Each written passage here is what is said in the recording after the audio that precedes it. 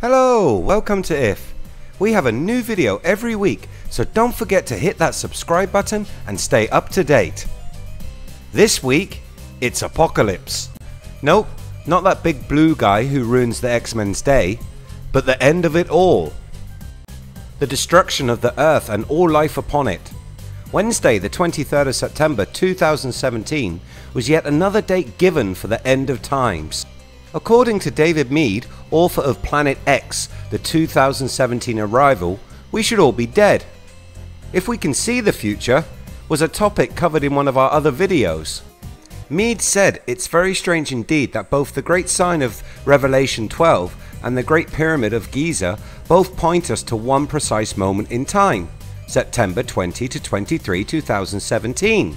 Is this the end of the church age and the transition to the day of the Lord? There couldn't be two greater witnesses. Meade's prediction based on the Bible passage Isaiah chapter 13, 9, 10, which says, "See, the day of the Lord is coming, a cruel day with wrath and fierce anger, to make the land desolate and destroy the sinners within it. The stars of heaven and their constellations will not show their light. The rising sun will be darkened, and the moon will not give its light." So the Bible is to blame, right? Well, although the Bible gave us the very word apocalypse, it is not the first, or does not have a monopoly on the creation of the end of times. According to Isaac Asimov's Book of Facts, there is an Assyrian clay tablet which dates to approximately 2800 BC. It is inscribed with the words, "Our earth is degenerate in these latter days. There are signs that the world is speedily coming to an end. Bribery and corruption are common." This is one of the earliest examples of the perception of moral decay in society being interpreted as a sign of the imminent end. Doomsday mindsets have gripped many ancient cultures, for example the Romans.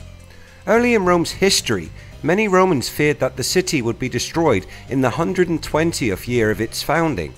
There was a myth that the 12 eagles had revealed to Romulus a mystical number representing the lifetime of Rome, and some early Romans hypothesized that each eagle represented 10 years. The Roman calendar was counted from the founding of Rome 1 AUC, being 753 BC. So 120 AUC is 634 BC. Some Romans figured that the mystical number revealed to Romulus represented the number of days in a year, so they expected Rome to be destroyed around 365 AUC or 389 BC. But it never happened. Like many after them, they then sat back and waited for the next apocalyptic date to be revealed. This lust for the end of all things is common to all cultures and all belief systems. We still obsess over it today. The year 2000, the millennium, was a date when the modern digital world was supposed to come crashing down. Computer systems bringing the world to its knees as they could not work past the new date. It seems ridiculous now looking back. And how about the 2012 insanity that washed over the planet from a prediction given by a 5,000-year-old calendar? This phenomenon was a range of beliefs that a cataclysmic or otherwise transformative event would occur on or around the 21st of December 2012. This date was regarded as the end date of the 5,126-year-long cycle in the Mayan long count calendar. Festivities to commemorate the date took place on 21st December 2012 in countries that were part of the Maya Empire: Mexico, Guatemala, Honduras and El Salvador, with the main events being at Chichen Itza in Mexico and Tikal in Guatemala.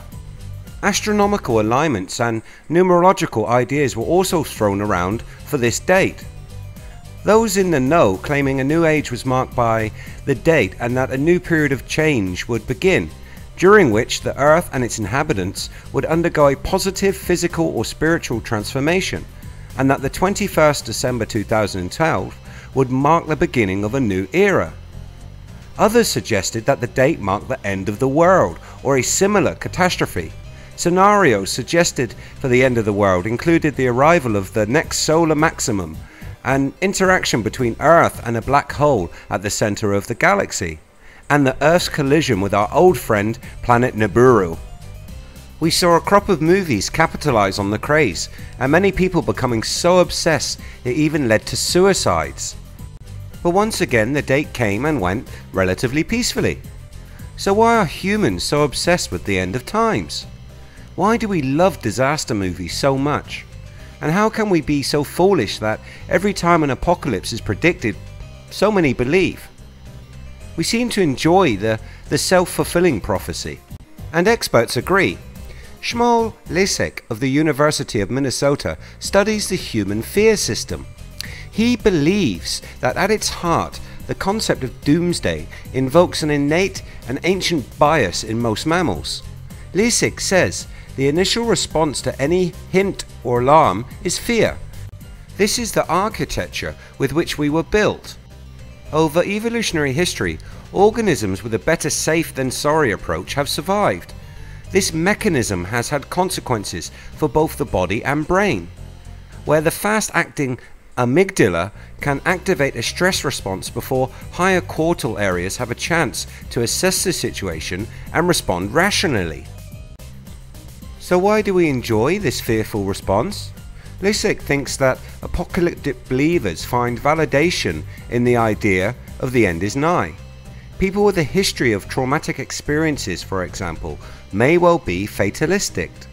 For them, finding a group of like-minded people offers comfort and reassurance. The removal of individual responsibility is also very attractive. It offers solace in the fact that we are part of a cosmic plan that we can't control.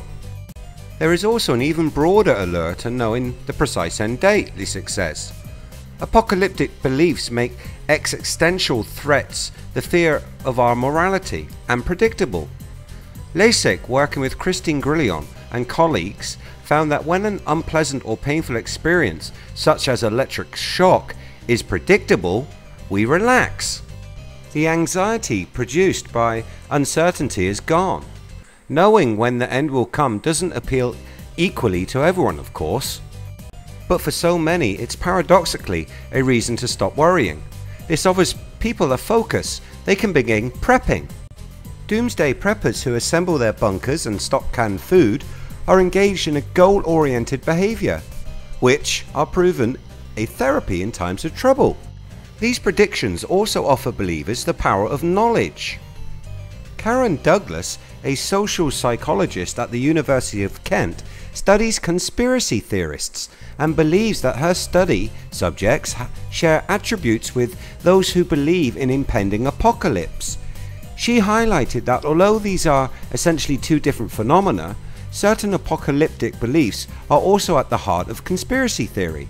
As an example, the belief that government agencies know about an impending disaster and are intentionally hiding the facts to prevent public panic.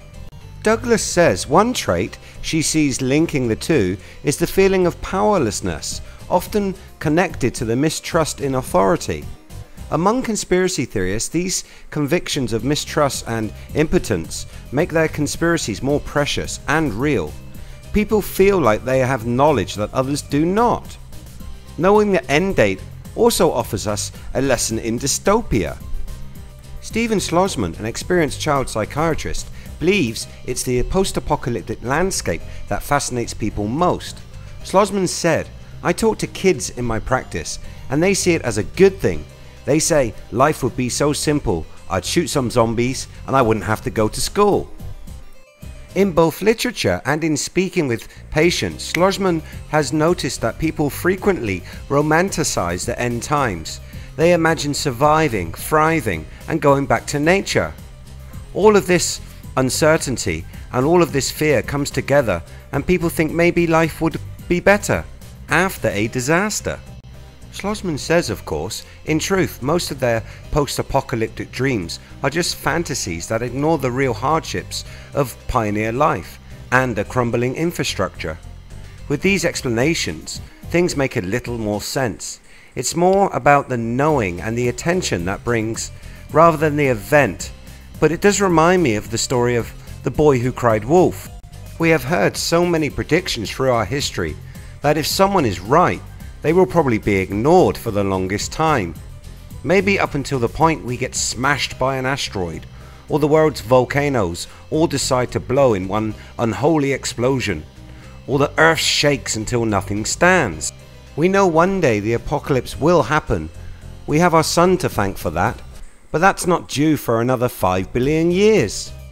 I think we will have populated many other planets by this time, and humanity will continue somewhere in the distant cosmos. Thanks for watching. If you like this video, please give it a thumbs up, or if not, a thumbs down is fine. Do you believe in apocalyptic prediction? Which past predictions did you believe to be true? For me, I got swept up in the whole 2012 phenomenon. Leave a comment, let us know what your thoughts are. As always, follow us on social media, hit me up on Twitter at if4us, sub, friend and all that good stuff. Till next time.